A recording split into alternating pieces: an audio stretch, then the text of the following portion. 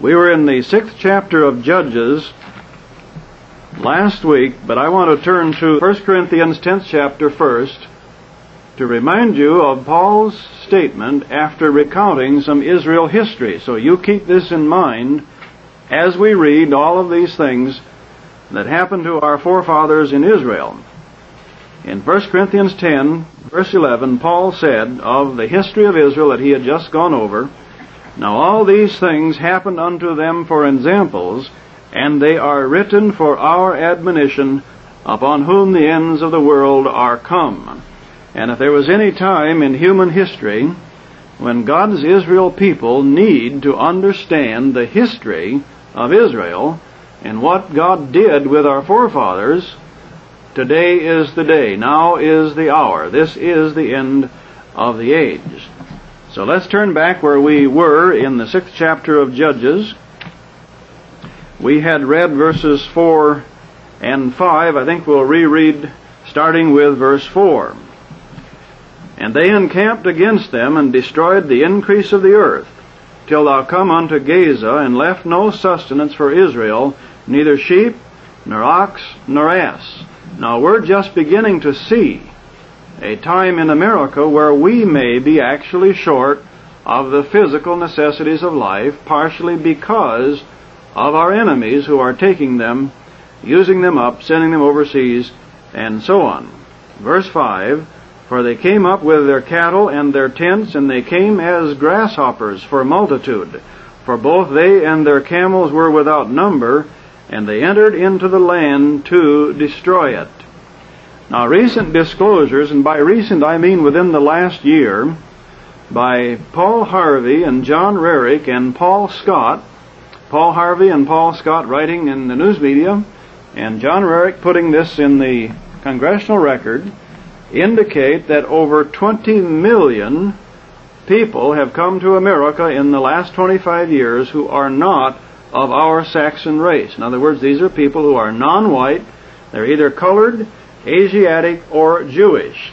And about 5 to 8 million of them are Jews, and most of those are what we would know as the Khazar Jews of Eastern Europe, the Canaanite Jews coming to America from Europe. Paul Harvey, in an article about a year ago, stated that America has about 6 million people living in America illegally. In other words, they're aliens who have come in illegally, and many of them are on welfare. It was recently disclosed that the lady who was in Nixon's cabinet runs some sort of a business out in California, and her political opponents put out the information that she actually had Mexicans on her payroll who were here illegally. And lo and behold, we discovered that there is no law against hiring people who are here in America illegally. So they can come here and get a job, and until someone actually puts the finger on that person, they stay here. So Paul Harvey estimated that there are as many as 6 million of them. Most of them are on welfare, except for the Jews who are here illegally. And of course they are doctors and lawyers and judges and crooked businessmen. And more dangerous than that, many of them have gone into the political field and into the teaching in our schools. So they're professors in our schools, and they're also politicians. Now I want to read an old warning about the invasion of the United States of America by aliens. And this is about 145 years ago now, by the way, because this was written by Noah Webster about the time that he put out this original dictionary. And this is a copy of Noah Webster's dictionary of 1828. We have them available here. And the people who reprinted them have printed some articles about Noah Webster in the front part of the dictionary. And so they say this about him: "Wherever an individual wished to challenge his own ignorance or quench his thirst for knowledge, there, along with the Holy Bible and Shakespeare, were Noah Webster's slim and inexpensive spellers, grammars, readers, and his elements of useful knowledge containing the history and geography of the United States.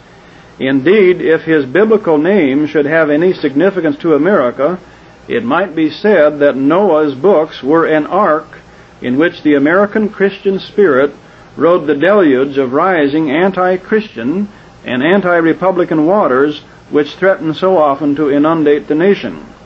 The first such tide came during the 1790s, when apostles of the French Revolution, at home and abroad, imported a subversive doctrine to these shores. In a series of historical and political articles published in his American Minerva magazine, Noah Webster endeavored to educate the American public to the dangers inherent in Jacobinism. Now, if you don't know who the Jacobites were, they were, in effect, the Jewish revolutionists in France who brought about, eventually, the Revolution of 1789 in France and the overthrow of the monarchy. And so Noah Webster is warning of this influence coming to America, and he wrote this in about 1790. Quote, "I consider as a matter of infinite consequence the cautious admission of foreigners to the rights of citizenship. Numbers of them who have within the past year arrived and settled in this city come with violent prejudices against arbitrary government, and they seem to make no great distinction between arbitrary government and a government of laws founded on free elections. Many of them are warm Democrats, and the Emigration Society here is headed by Democrats of our own. In short, the opposers of our government are literally wriggling themselves into all sorts of company to carry their points. One main article of their policy is to attach foreigners to their principles the moment of their landing. If that system of creating a popular interest extraneous from the legislature to influence their proceedings, that system of raising a multitude of isolated private clubs over the nation as its guardian, should spread through the country, we may bid adieu to our Constitution. Our safety is in the country people, who, more scattered and more independent, are out of reach of the demagogues." In other words, in 1790, which is now over 180 years ago, Noah Webster warned that aliens coming here with philosophies opposed to our Republican government would destroy our Constitution. Now, along with that, I have a newspaper article from the Phoenix Gazette of yesterday. This is Saturday, August 18th, 1973, so this is a long time after Noah Webster warned us of what would happen, and this is an article which we find in here every so often, titled 43 Sworn In as New Citizens of the United States, and it lists all of their names and the countries of origin. There are 43 of them. They come from Canada, China, Costa Rica, Denmark, France, Germany, Great Britain, Greece, Ireland, Korea, Mexico, Netherlands, Pakistan, Philippines, and Poland, and out of the 43, 24 of them are from what we would call non-white nations, plus of the 2 from Great Britain, one of them is named Janet Ling Yi, and she is Chinese. About 8 of them are from China, and apparently this is from mainland China. So over half of the people who took their citizenship oath this last week here in this city are aliens to our race. Now, those are people who are here legally. Another newspaper article from July 31st headlines, U.S. to speed entry of 800 Russian Jews. And the article says that this is 800 Russian Jews who are in Rome. They've come from the Soviet Union, and the Attorney General has issued an order granting them visas, and the usual waiting period of several months for conditional entrance for refugees will be slashed to a few days, the Justice Department says. In other words, the Justice Department is actually violating the laws of the nation in order to bring hundreds, and as we know from other sources, thousands of these Eastern European Jews into America.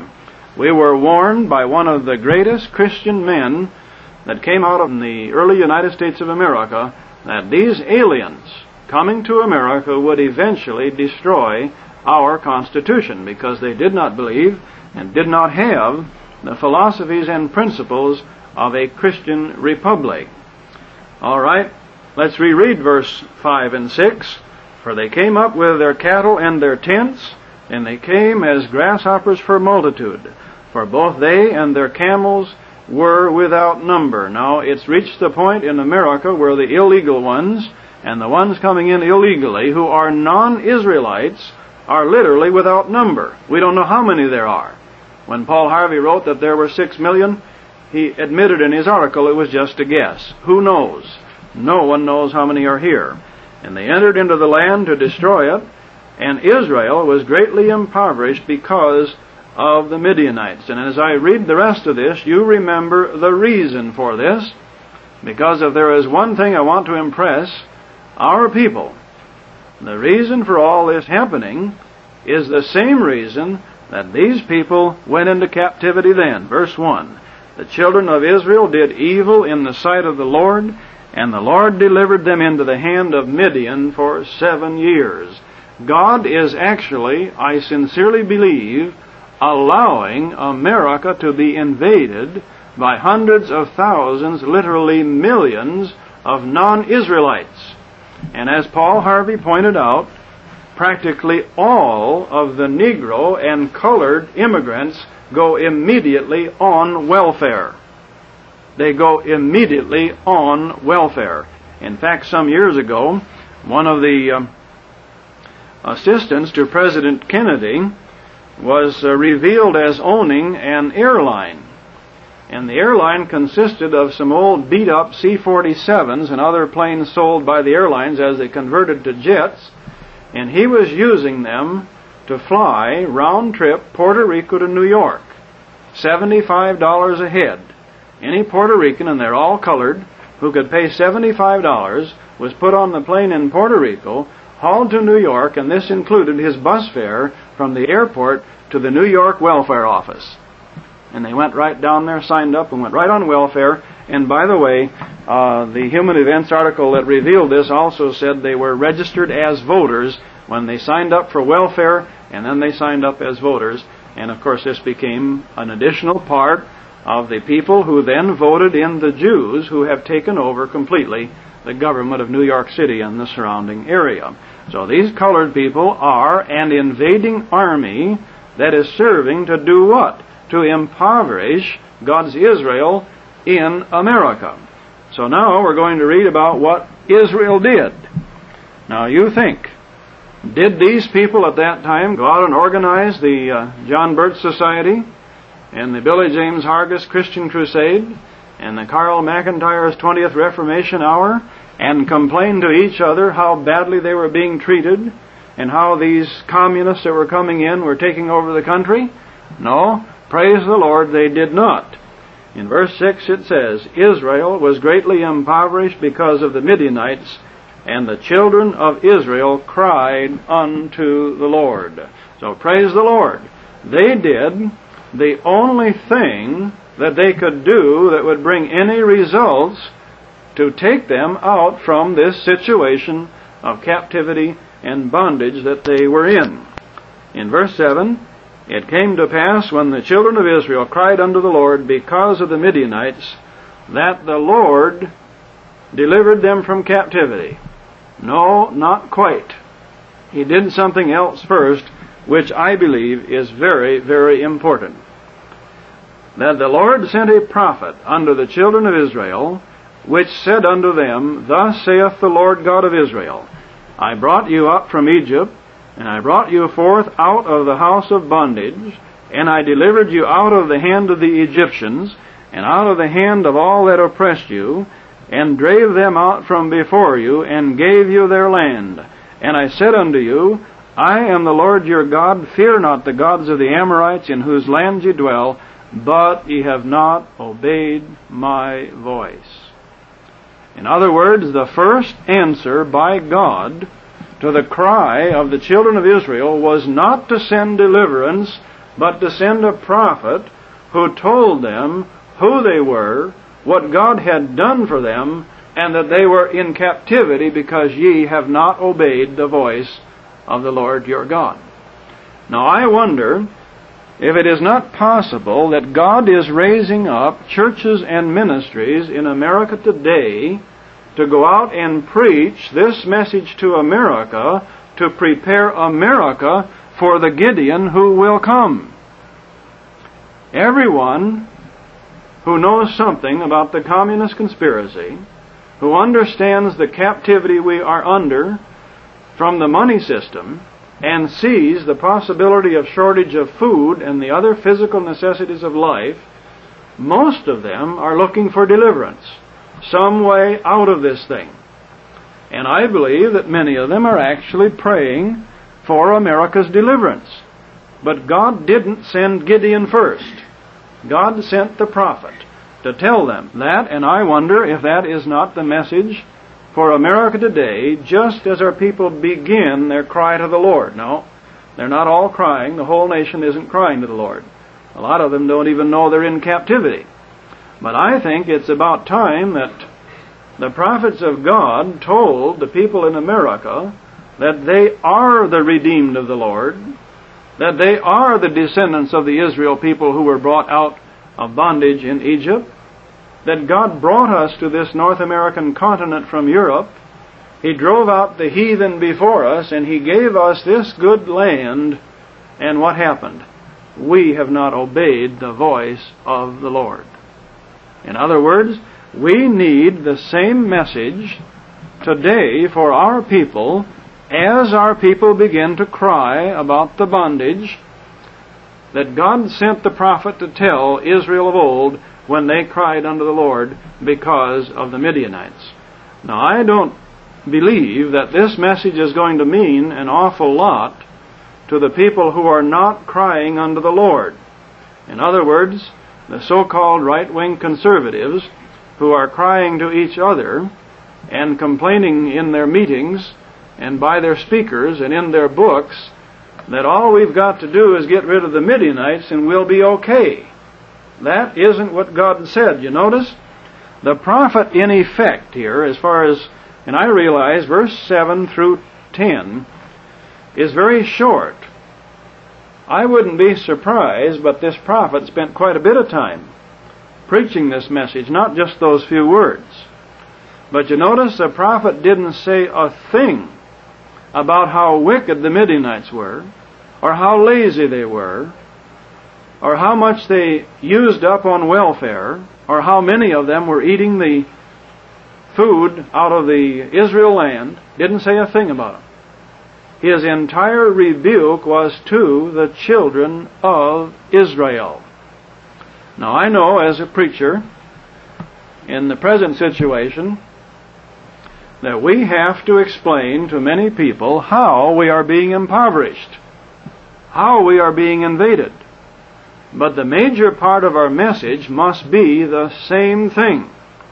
To the children of Israel, I brought you up from Egypt, I brought you out of the house of bondage, I delivered you out of the hand of your captors, and I brought you into this good land, and I told you not to pay any attention to the gods of the heathen, but you've not obeyed my voice.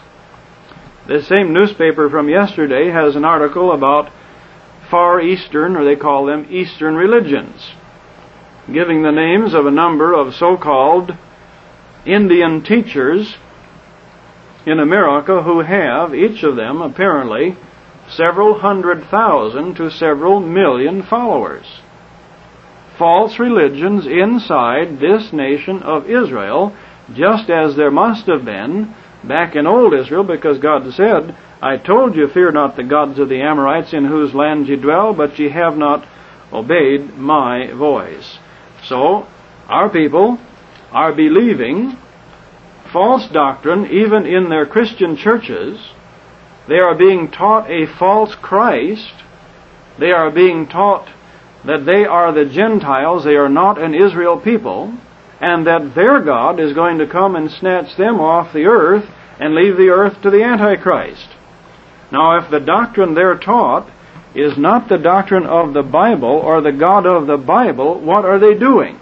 They are worshiping another Jesus, another God, just as God accused these people of worshiping another God back in that day. Now, let's read some of the beginnings of some of the prophets to prove my point that the prophets to Israel, their main message was to tell Israel, Israel, you have sinned. Turn with me to the first chapter of Isaiah. And I want to read these because as we go along here, we're going to see that there is, at least right now, no Gideon to see. Isaiah chapter 1. The vision of Isaiah the son of Amoz, which he saw concerning Judah and Jerusalem in the days of Uzziah, Jotham, Ahaz, and Hezekiah, kings of Judah. Hear, O heavens, and give ear, O earth, for the Lord hath spoken. I have nourished and brought up children, and they have rebelled against me. The ox knoweth his owner, and the ass his master's crib. But Israel doth not know, my people doth not consider. Does that sound like it could fit the Anglo-Saxon people in America today? Ah, sinful nation, a people laden with iniquity, a seed of evildoers, children that are corrupters, they have forsaken the Lord, they have provoked the Holy One of Israel unto anger, they are gone away backward. Turn with me to Jeremiah, the first chapter of Jeremiah. The first part of this chapter is the call of Jeremiah to be a prophet of the Most High. And then in verse 15 and 16, For lo, I will call all the families of the kingdoms of the north, saith the Lord, and they shall come, and they shall set every one his throne at the entering of the gates of Jerusalem, and against all the walls thereof round about, and against all the cities of Judah. What was Jeremiah called to prophesy? To tell them, the enemies are coming against the children of Israel. And I will utter my judgment against them, touching all their wickedness, who have forsaken me, and have burned incense unto other gods, and worshipped the works of their own hands. Jeremiah was a prophet raised up by God. The children of Israel cried unto the Lord, and what did he have to tell them? You have sinned, you have turned away from God, you have worshipped other gods. I am going to send a nation against you to punish you. Turn to Ezekiel. Ezekiel, the second chapter. And this is the first part of it where he gets into the gist of Ezekiel's message to the house of Israel. Ezekiel chapter 2, verses 3 through 5. And he said unto me, Son of man, I send thee to the children of Israel, to a rebellious nation that hath rebelled against me. They and their fathers have transgressed against me even unto this very day. For they are impudent children and stiff-hearted. I do send thee unto them, and thou shalt say unto them, Thus saith the Lord God. This is always the message of the prophet. The prophet doesn't go to the children of Israel and say, Do you know what the Babylonians said? Or do you know what the communists said? Do you know what so-and-so said? No, the prophet's major message is, Say to the children of Israel, Thus saith the Lord God. And they, whether they will hear or whether they will forbear, for they are a rebellious house, yet shall know that there hath been a prophet among them. And I think this is perhaps true. Even those who refuse to hear the call of the prophet, the call of God to repentance, they know they've had the call. And I think that's why Paul says they are without excuse. They all have heard. Turn to Hosea, who was sent to the northern house of Israel just before God sent them into the Assyrian captivity. Hosea chapter 1. The word of the Lord that came unto Hosea the son of Beeri in the days of Uzziah, Jotham, Ahaz, and Hezekiah, kings of Judah, and in the days of Jeroboam the son of Joash, king of Israel. So Hosea was a prophet contemporary with Jeremiah. Jeremiah went to the southern kingdom, and Hosea went to the northern kingdom. The beginning of the word of the Lord by Hosea. And the Lord said to Hosea, Take unto thee a wife of whoredoms, and children of whoredoms, for the land hath committed great whoredom, departing from the Lord. What was the message that God had to send through the prophet Hosea? That Israel had gone a-whoring after other gods. And I do not believe that many of our identity people recognize the truth that millions upon millions upon millions of professing Christians attend churches where another doctrine, another gospel, and another Jesus is preached. If you attend a church where the minister preaches that your God, Jesus Christ, is going to come and take you off from the earth before some great Antichrist comes, you are actually worshiping another God. Now this is serious business. I think too many of our identity people who have been given the light of God's Word and the understanding that we are Israel, we are in tribulation, we are not going to be raptured off from the earth, that our God is going to come here and save us and set up His kingdom here. We have been given this light and truth, and we make the mistake of thinking that these people who worship a God they call Jesus Christ, but everything they believe about Him is false, we think they are worshiping the God of Israel. No, they are worshiping another God, whose doctrine, His philosophy, His theology, everything is different. And so I think America today, Christendom today, is exactly like Israel of old. We are committing whoredom, and we're doing it in the name of Jesus Christ. People go to churches and they call upon Jesus Christ, and they name their churches Christian churches, and their preacher teaches and they believe all false doctrines. Is that worshiping God? God forbid. Turn to Amos in chapter 3, before he goes in with his message to the house of Israel. Hear this word that the Lord hath spoken against you, O children of Israel, against the whole family which I brought up from the land of Egypt, saying, You only have I known of all the families of the earth. Therefore I will punish you for your iniquities. Would to God we could get this message across to our people. God says, I'm going to punish Israel for their iniquities. Yes, I know. We're under the new covenant. Yes, I know. The blood of Jesus has redeemed us from our iniquities. But every time you read the message of the prophet, even the message of John the Baptist was what? Repent, repent, repent.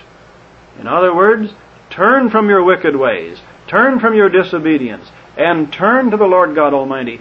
Then you will have His mercy. This idea that we're going to have the mercy of God while we're still in disobedience is not scriptural. God is going to turn us, of course, with chastisement. Turn to Micah, chapter 1. The word of the Lord which came to Micah the Morashite in the days of Jotham, Ahaz, and Hezekiah, kings of Judah, which he saw concerning Samaria and Jerusalem. Hear, all ye people, and hearken, O earth, and all that therein is. And let the Lord God be witness against you, the Lord from His holy temple. For behold, the Lord cometh forth out of His place, and will come down and tread upon the high places of the earth. And the mountains shall be molten under Him, and the valleys shall be cleft, as wax before the fire, and as the waters that are poured down a steep place. Why? For the transgression of Jacob is all this. Why was God going to come down and visit these calamities upon Israel? For the transgression of Jacob is all this, and for the sins of the house of Israel. What is the transgression of Jacob? Is it not Samaria? And what are the high places of Judah? Are they not Jerusalem? And remember, you have to realize and remember that Samaria was where Jeroboam had set up the golden calves. They were worshiping false gods in the capital city of the northern house of Israel. And that's why he says the transgression of Jacob is Samaria. Therefore I will make Samaria as an heap of the field, and as plantings of a vineyard. And I will pour down the stones thereof into the valley, and I will discover the foundations thereof. God said, I'm going to destroy your land, because you're worshiping false gods in Samaria and in Jerusalem. Now, I won't read the next two here for time, but Habakkuk chapter 1, verses 1 through 9 is the same story. Zephaniah chapter 1, verse 1 through 6 is the same story. And you turn with me to Haggai, because I think Haggai's warning is enough and fits the United States of America and our people so explicitly that I think we'd better study it a little further. Haggai is after the prophet Zephaniah and before Zechariah, about 10 or 12 pages before the end of the Old Testament. And as I read this, you think with me, because I believe that the prophets who are going to be sent to the house of Israel today are not going to be new prophets with new visions.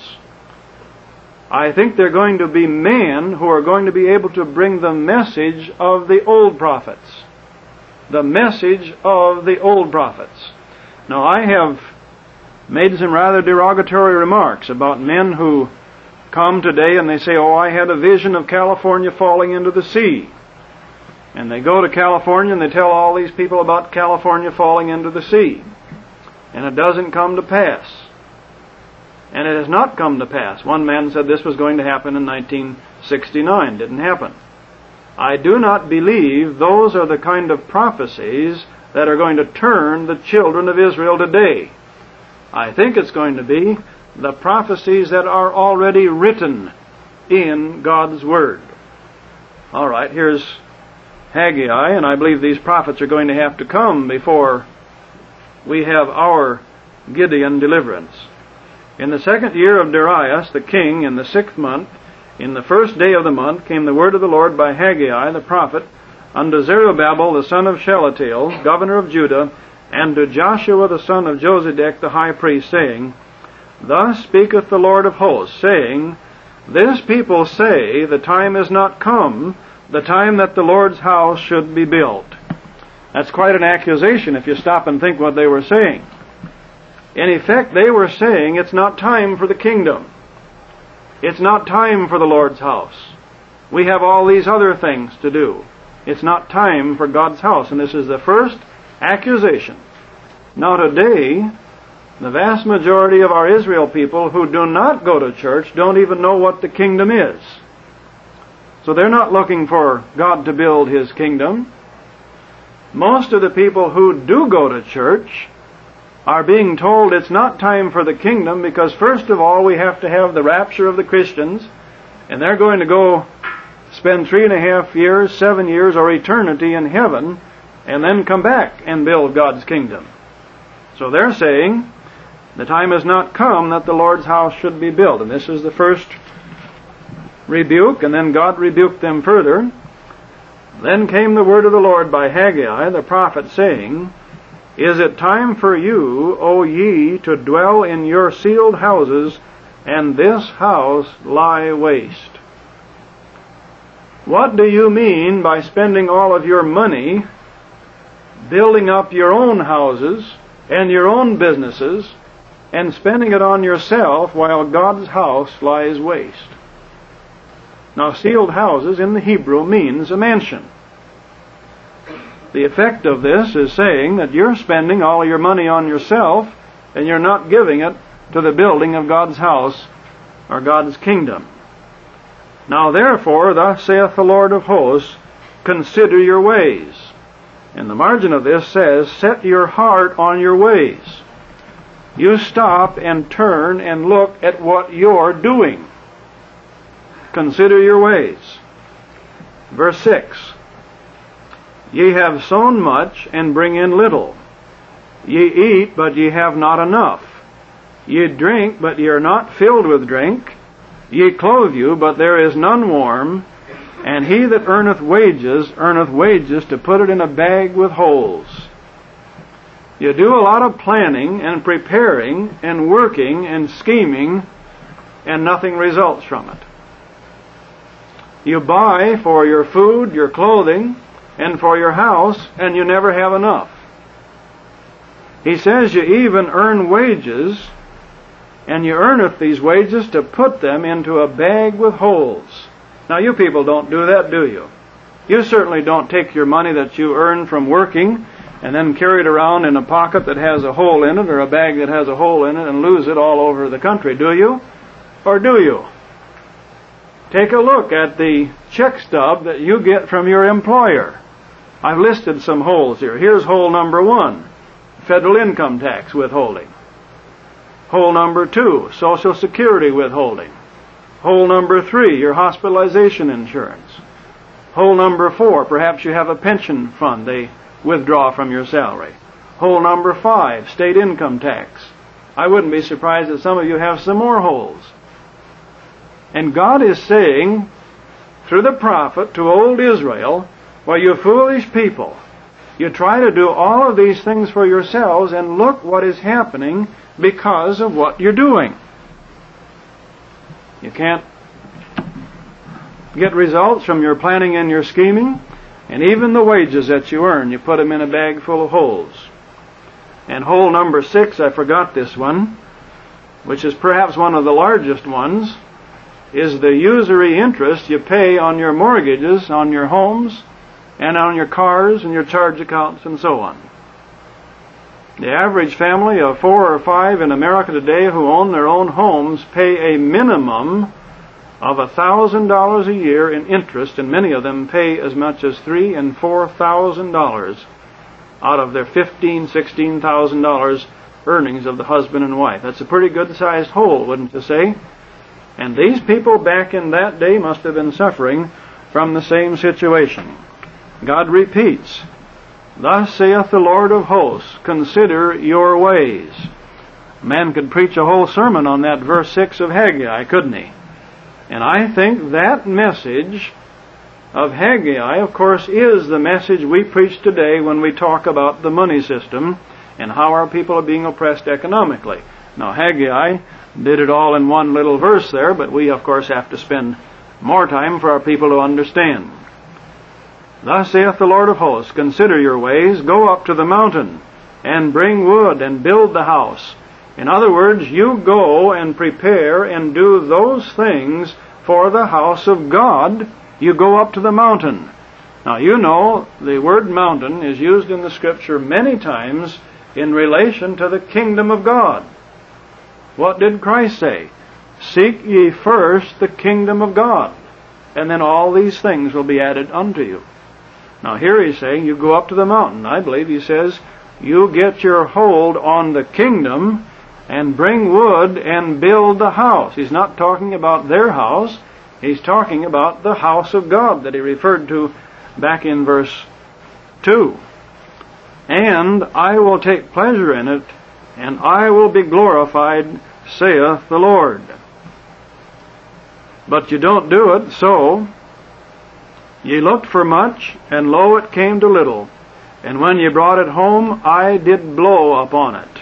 And the margin of my Bible says that could have been translated, I blow it away. I have heard stories from people. In fact, I can tell you this myself. That before I learned to tithe, and I've heard the same story from other people before they learned to tithe, that it seems as if they always had every week or every month a car repair bill, something happened to the plumbing, some equipment in the house broke down, cost them $75 to get it fixed, or they had to have a tooth fixed, cost them $150, or someone got hurt and they had to go to the doctor and it took $35. And it finally began to dawn on them over the years that all the money they should have been giving to the house of the Lord, God blew it away anyway. And it was gone. And people tell me, after they learned to tithe, that they discovered that the 90% they kept paid all of their bills and they had money left over, even if it was not more money. I remember the man who arranged to move us from Minnesota down here to Arizona. And when he found out I was a preacher, of course, he had to talk. He was a Christian. And if I recall, the only thing he told me was he had learned to tithe the hard way. He was a salesman. He used to make a lot of money, and he was not tithing. And he said, you know, I went to church and I professed to believe, And he said, it took me several years before I realized why I was learning less and less every year. And he said, God finally brought my income down to where it fit my tithe. That's right. And he was serious about it. God reduced his income to fit what he was paying the church. Well, then when he learned, he started paying the church the 10% of whatever it was he earned, and then his income went back up. But he learned the hard way that God actually blows it away. Now, this is the message of Haggai to the children of Israel when they're in rebellion.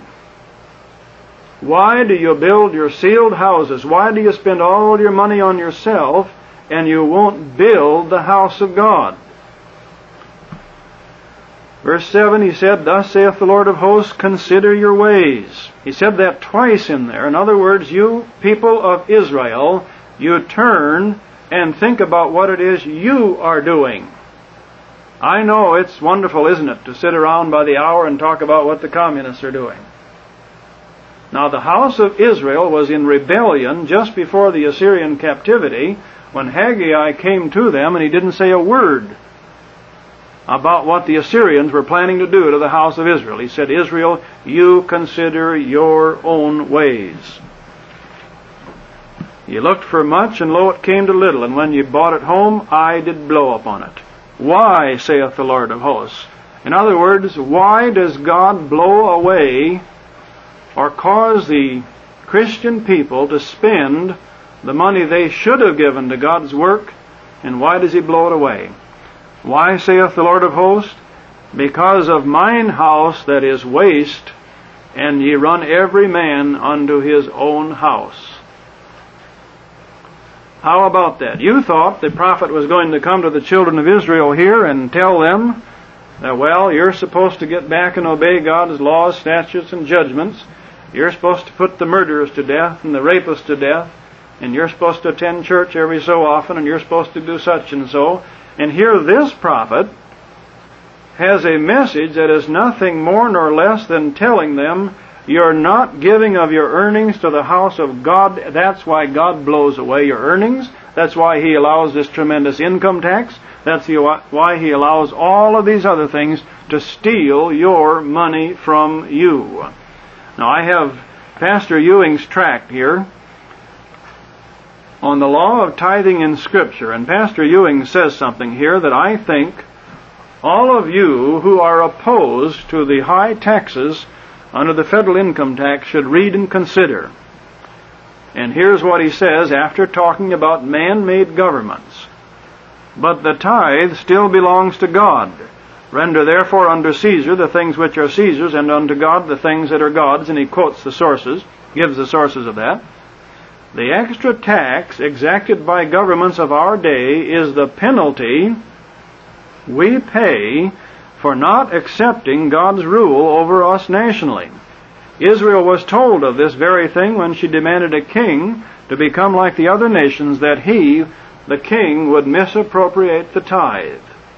Yes, your government is actually taking the money from you that you should have given to the house of God. And if you'd given to the house of God, as a people and as a nation, your government wouldn't be robbing and plundering you the way they are. Let's go on just a little further in time here. Verse 10, therefore the heaven over you is stayed from dew, and the earth is stayed from her fruit.